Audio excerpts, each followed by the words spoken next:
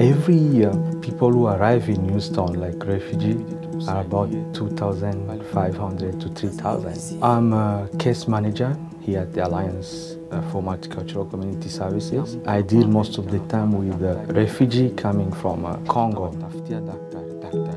Being new itself is complicated, it's hard. America is so different from where they come from. How confusing is it to newcomers to navigate our healthcare system? Most of them, they don't know what is healthcare. They have to have a primary care physician, especially children. They have to get the immunization, right? And all this need to be, they need to be taught about it. So I'm working on an online map for refugee health resources that are in Houston.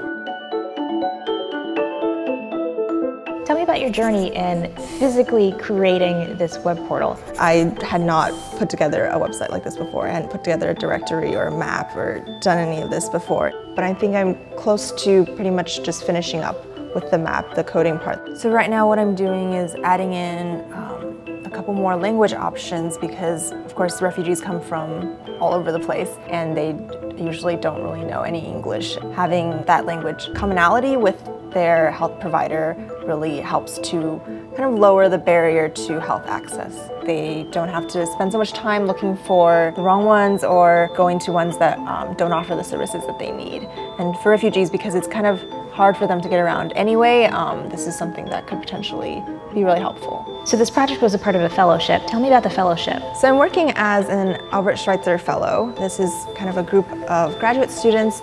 We each have our separate individual projects that we work on with a target population. Has there been any testing by the caseworkers? Have they given you any feedback? They talked to me about how they wanted to be able to search for certain things, and then also maybe a few notes about whether or not refugees have been sent to those physicians before and whether that was a good experience. I'm hoping that refugees will also be able to make use of it in addition to caseworkers, and so I just want them to be able to see it and to maybe know how it works and also to get feedback from them if something seems really off to them. Next weekend actually is the Refugee Healthcare Fair. I wanted to talk to them about the barriers to healthcare, if they're seeing doctors, and if they're not, then what are the reasons why.